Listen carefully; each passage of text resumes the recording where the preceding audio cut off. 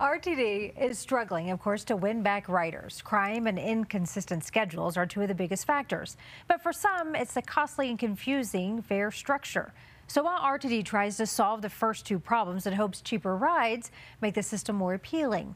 Gabriela Vidal talked with RTD today. And Gabriela, this is the first fare decrease in history. Yeah, Karen, it's a historic moment, and the reason behind it comes after a year-long review of RTD's transit system and finding ways to make it more equitable, affordable, and simple, which is why riders today say it's a welcome change in improving the transit system as a whole. I pretty much use the RTD nearly every day.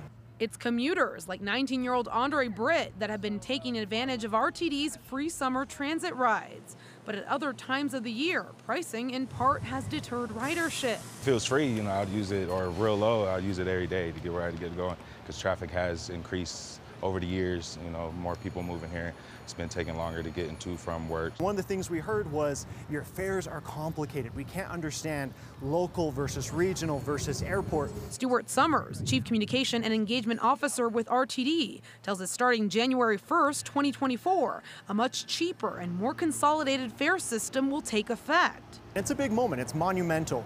This is what the new pricing will look like. A standard rate of $275 for a 3-hour pass wherever you go, or $550 for a day pass. Trips to and from the airport will be $10, but a monthly pass of $88 will get you anywhere in the RTD system.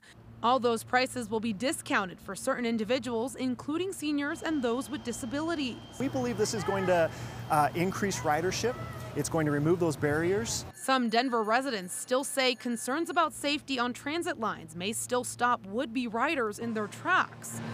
Something Summers says they're continuing to work with transit police and local municipalities to address. To say, how can we create an environment, a transit environment that is welcoming, that's accessible, that's inviting, comfortable, convenient.